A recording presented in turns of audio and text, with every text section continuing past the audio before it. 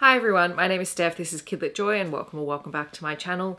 Today I am here to talk about the books that have been shortlisted for the Early Childhood Book of the Year for the Children's Book Council Awards of Australia 2024. To be eligible for this category, picture books have to be fiction, drama or poetry, and they should be appropriate in style and content for children who are at a pre-reading early stages of reading, generally for children who are between 0 to 6 years of age, and that description comes directly from the CBCA website. There are 6 books in this category and I'm going to go in order of them. I mean, I enjoyed all of them, but I'm going to go in order of them from my least favorite in the stack to the one that I enjoyed the most. Of course, I'm coming at this as an adult.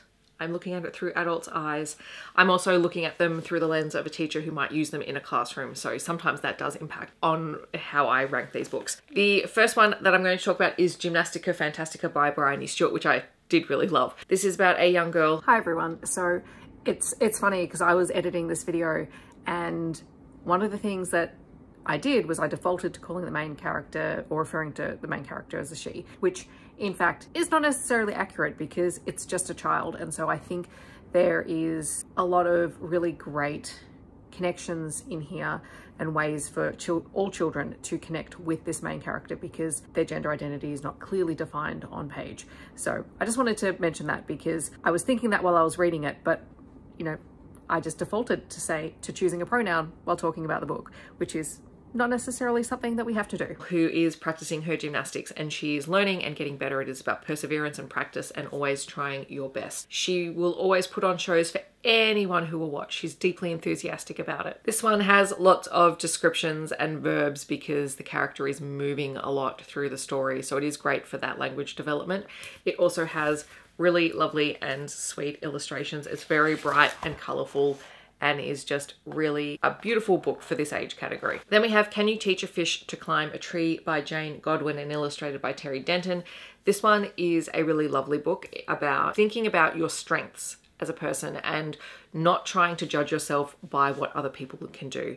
So I think it came about by that, you know, famous quote, everybody's a genius, but if you judge a fish by its ability to climb a tree, it will live its whole life believing that it's stupid. And this one is about, okay, well, would you expect a baby to be able to drive a car? No, you wouldn't. They have their own strengths. They have their own things that they are able to achieve.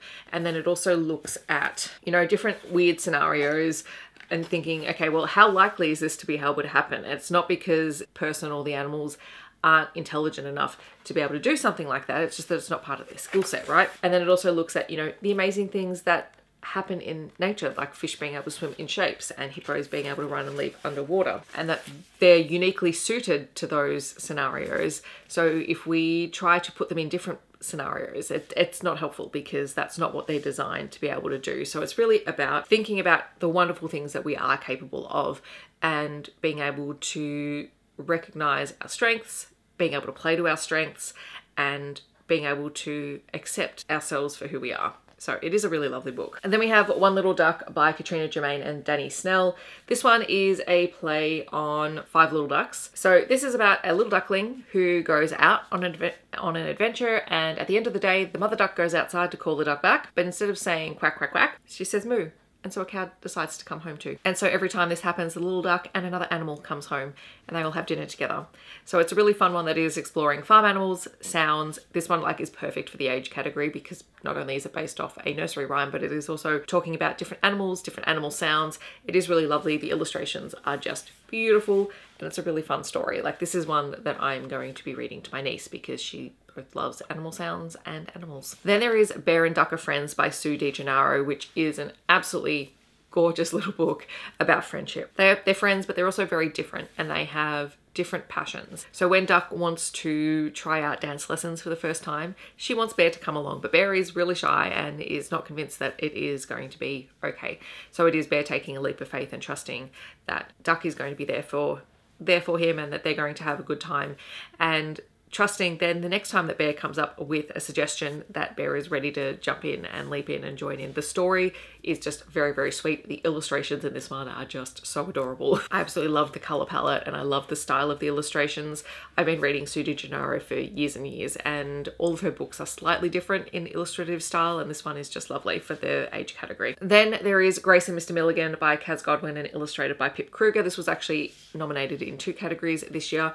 This is the story of Grace, who who lives next door to Mr. Milligan. And Mr. Milligan is old and he has a pet goat, but the two of them are really good friends and they love to have picnics together. This book talks about their favorite food. They love to eat different fruits and they also love to have a bowl of whipped cream with all of them. So there's, you know, some really beautiful illustrations.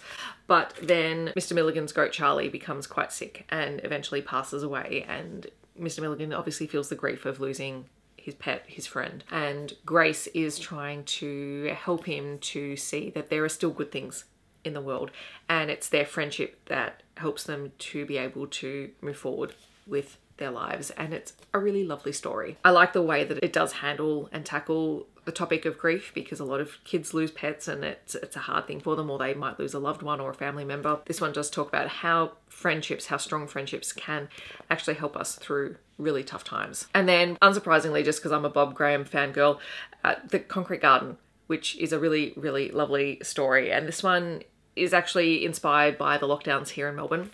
So this one is about Amanda, who lives kind of in a housing apartment estate, and during a time when they can't go outside and they can't go and play, she's looking out the window and all she's doing is imagining an amazing garden. And so when she's finally able to go outside, she takes a box of chalk and she goes down to the ground floor and she starts drawing the most amazing things.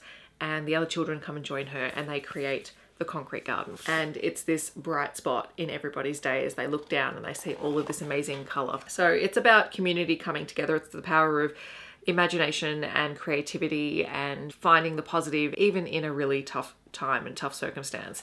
So I deeply appreciate this one. There are quite a few books, I think, for kids that have come out or came out or have since come out since we had lockdowns that sort of look at the impact of that and the way that people coped with it. The other one I'm thinking of is The Heart of the Bubble by Trace Bella, which also looks at how people came together. So yes, it was tough, yes, it was difficult, and yes, it really sucked.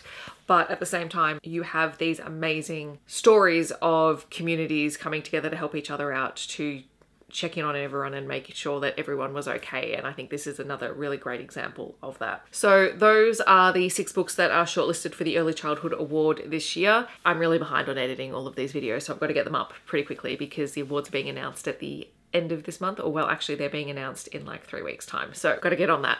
And then I will have my reaction video for the winners after they come out, so stay tuned for that. In the comments, I'd love to know if you have read any of these books or if you're planning on picking any of them up, or if you have recommendations for books that sound similar to the stories that we've talked about today. I hope that wherever you're in the world, you're staying safe and healthy, and I'll see you in my next video. Thanks so much for watching. Bye everyone.